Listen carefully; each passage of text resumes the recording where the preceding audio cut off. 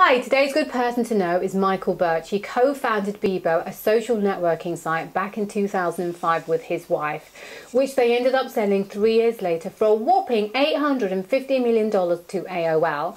And then 5 years later, they bought it back for $1 million. Michael says he bought back Bebo, which stood for Blog Early, Blog Often, for fun, not actually knowing what they wanted to do with it. Well, I guess it was their baby and they started it and they had the opportunity to buy it back for next to nothing peanuts in their eyes, and so they did.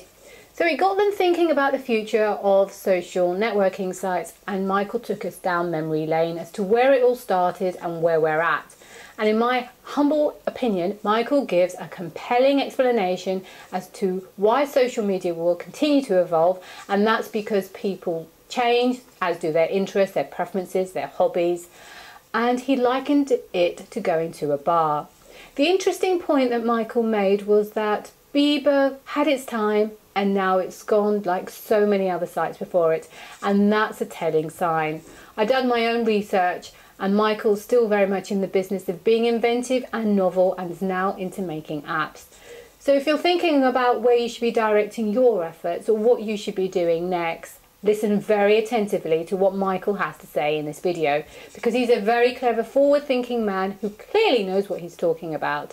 So I hope you enjoy this video and thank you for watching. I started Bebo 9 years ago, sold it 6 years ago now. So it was sold to AOL for far too much money. About a year ago we bought Bebo back for $1 million. We bought it back and everyone thought, oh, you must have like these genius plans for what you're going to do with it. And we had no clue whatsoever. Oh look, we could buy it back, wouldn't it be funny if we bought it back? In true Silicon Valley style, the first thing we did, we thought, well, you know, we don't really know what we're going to do with it, so we'll do a corporate video. And I thought, well, that's bought a bit of time, and maybe given us a bit of time to think about what we're going to do with this thing. So obviously we alluded to the fact we were going to do exciting new things and answered no questions whatsoever or gave anything away because we didn't have a clue what we were going to do with it. So we sat down and started thinking, okay, we got this asset, we bought it back. I think in total it's got about 80 million registered members. They were mostly teenagers when they used Bebo, and most of them lost their social networking virginity to it, if you like. And now most of them are in their early 20s, so we should start thinking about what do we build that's kind of relevant to them today. And so that kind of got us thinking about, well, what is the future of social media? What's really going to happen? And I think to answer that question, you have to start by sort of going back and thinking, well, let's look at the evolution of it, and then maybe we can predict what's going to happen next. There was a website called 6degrees.com, which some of you may remember from the late 90s. And that was kind of the first, I think, social network, and that was based on the premise that everyone knew each other by 6 degrees of separation. Following that, there was this site called Planet All, which sold to Amazon for $100 million, I think in 1999. It didn't fare so well and kind of died. And then back in 2003, I believe it was, Friendster came along, which would be the first kind of social network that I feel got all the core ingredients right for what I now call the classic social network, which is this big network that wants to take over the world and go for world dominance, and everyone's a member of it and everyone's connected with everyone else, and it sort of becomes your single thing that's important to you in the world. And that sort of came and then went away again.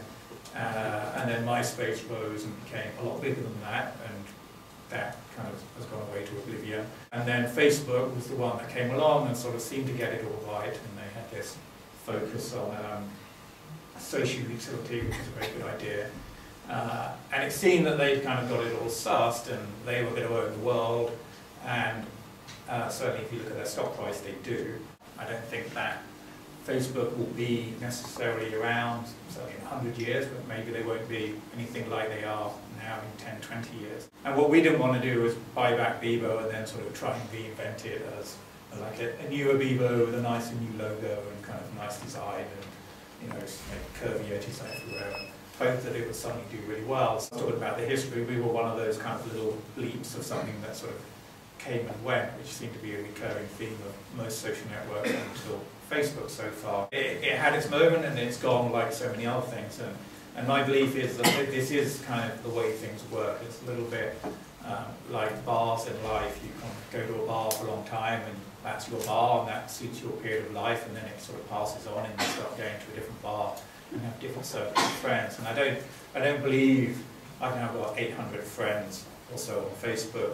And the problem as you spend more and more time on the network is you start with your genuine friends. Like your true friends are the ones you initially invite.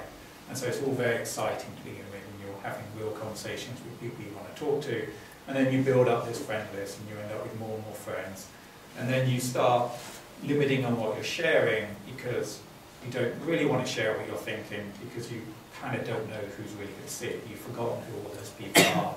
And so it actually sort of becomes less useful rather than more useful. And then if you do start a new network, it's suddenly all your new friends, and that's exciting. And I think the thing that people have always argued is that the network, the great thing about social networks is a very defensible business, that you end up with millions and millions, tens, hundreds of millions of members. You end up with all your friends, and it's taken quite a time to build up that friend list, and therefore you don't want to go anywhere else. And I would actually argue that the opposite is true. The reason they actually grow very quickly is because of this network thing. It's better with more friends. And I think the reason they fall very quickly is because of the network thing. And it's happened again and again. Now, I wouldn't say it's happened to Facebook yet, but when people do move on to the next thing, they take all their friends with them in the same way they arrive with their friends, they leave with their friends, plus a few Klingons that they gathered along the way. And then they go to their next network and they build up that next network. So about Bebo, and we decided we're not going to try and do like a Facebook competitor, as I would call it. And maybe the way we need to think about this is that let's face the reality that these things are going to come and they're going to go and they're going to have a lifespan. And Bebo, rather than being the Bebo brand and try and make it big again, which is very difficult to reinvent any brand, let's think about how we could use the Bebo brand more as a kind of a marketing umbrella.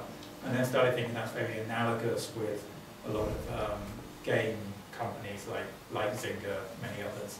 And they are a parent company and they develop different games and different things, and those things, they come and they go. And so Bebo, maybe we can use it to launch lots of different apps. We're going to build apps that are going to have their lifespan, and they're going to come and they're going to go. But they're very focused. Let's just build apps that does one thing really, really well, which is kind of what a lot of these other apps now are really doing. You always think that every idea is gone and everything's been done, and then someone says, yeah, but what about this? And you go, oh yeah, everything was done apart from that thing.